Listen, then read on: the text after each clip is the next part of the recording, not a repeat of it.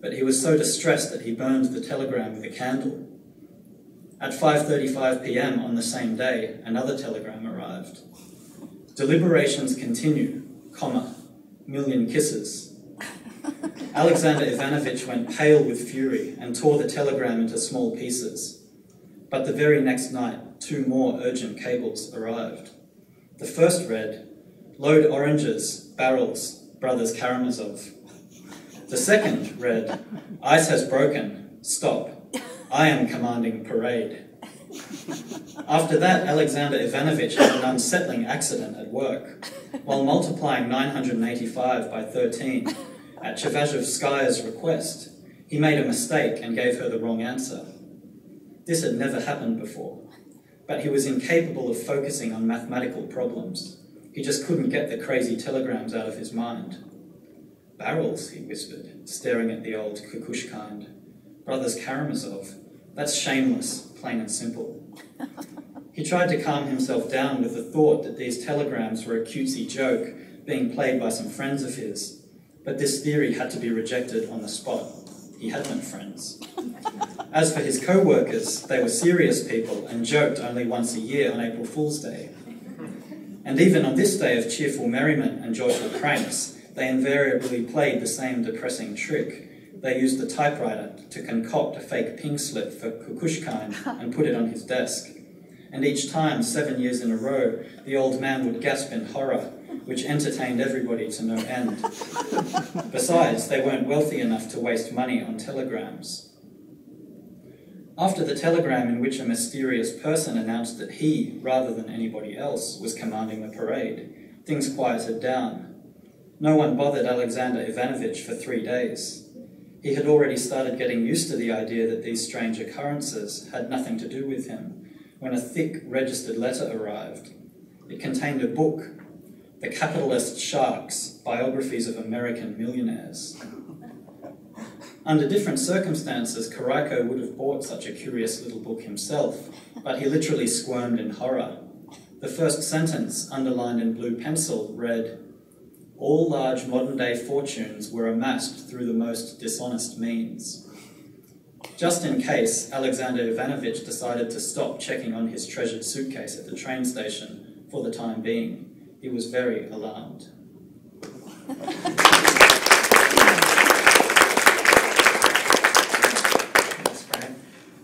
One of the things that I know various people would be very jealous of in doing publishing literature and translation is that there's a lot of countries around the world that want to promote their culture, and so they bring me frequently to meet with publishers and editors and authors and go places like Iceland, or in this case I want to talk about to Barcelona, where they can try and court me and try and woo me into publishing more books from Catalan. So after that happened, we've now published 2 Catalan authors, and we have 2 more books from Catalan coming out, so I can say that this actually works. This is a great bribe. And the first one that's going to be read from tonight, we're going to do a Catalan little section here, is that Phil Witte, a former intern, is going to read from Mercè Rodoreder's The Death in Spring, which is an amazing book.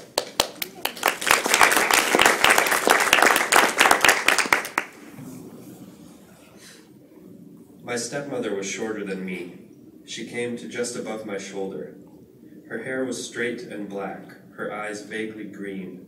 The corner of her eyes fanned out into thin lines, the same lines she had on both sides of her forehead and round her mouth, like a little old woman. She fretted on the days she had to put the flower pot at the window in front of the curtain, and the lines would grow deeper, slightly dark. I liked looking at her toenails while we sat on the step in front of the house. They were well placed on her toes and looked like glass. Sometimes they were sun-dappled with all the colors that arch in the sky from mountain to mountain after the rain. Her hair was mottled too, though more subdued, not as many colors. And her small teeth. She would settle in a corner on the days she was happy, from time to time laughing a howl-like laughter that gave a glimpse of the roof of her mouth and her lizard-thin tongue. Little lizard arm, little lizard tongue. Her dresses fell straight from the shoulder, trailing the ground. In winter, her feet and hands turned purple. She said they hurt. She was always cold. It took her a long time to reach the window and leave the flower pot on the sill, because she could hardly walk. She had a sweet tooth. She would rub her hands with sweet-smelling herbs before cupping them to drink from the fountain. I tried it, but the water always tasted the same. I caught her one day eating a bee. When she realized I was watching, she spit it out, saying the bee had flown into her mouth. But I knew she ate bees. She would choose the ones that had drunk the most wisteria juice and keep them alive in her mouth for a moment, let them play a little before swallowing. One day when we were walking along the stone path, I cut off a lizard's tail, and she threw a rock at me. The lizard was stunned. She picked it up and tried to reattach the tail. Then she stared at me and put it down without uttering a word, giving it a shove so it would scurry away while the tail finished dying. Not much was known about her father. Her mother hanged herself. The old men at the slaughterhouse took her in, but when she had grown up a bit, she began following my father like a shadow. Father finally brought her home with him. She would fall asleep on top of the table, and Father would pick her up in his arms and carry her to bed. Some nights I would reflect on things and sneak down to listen to them sleeping. I would steal down the stairs, keeping close to the wall because one of the steps creaked. Standing in front of their room, I would imagine she wasn't sleeping with Father. I would imagine she was sleeping alone, and I was afraid she was choking on a bee inside her mouth, between her cheek and gum.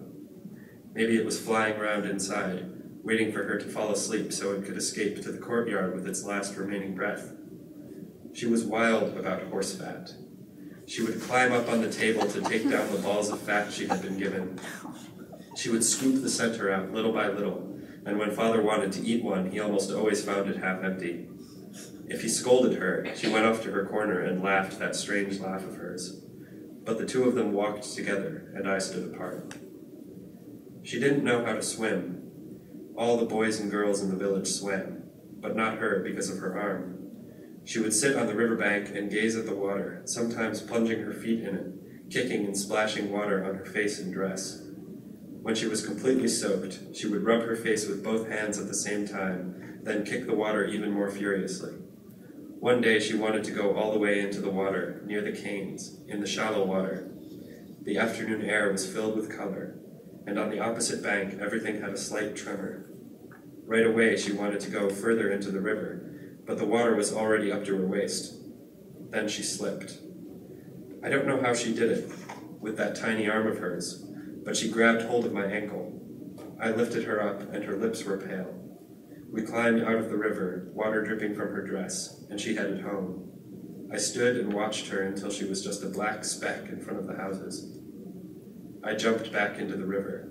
The water that enveloped my legs still seemed to hold her. We had been in this water together. Mourners were flying above the blue and purple river, beneath the branches, searching for mosquitoes and soft grass. Night arrived, and suddenly I scarcely knew my way back to the village. From Pedras Baixas to the slaughterhouse, and from the slaughterhouse to the Ponte Fusta, where the river beneath the bridge transported stars and pieces of moon.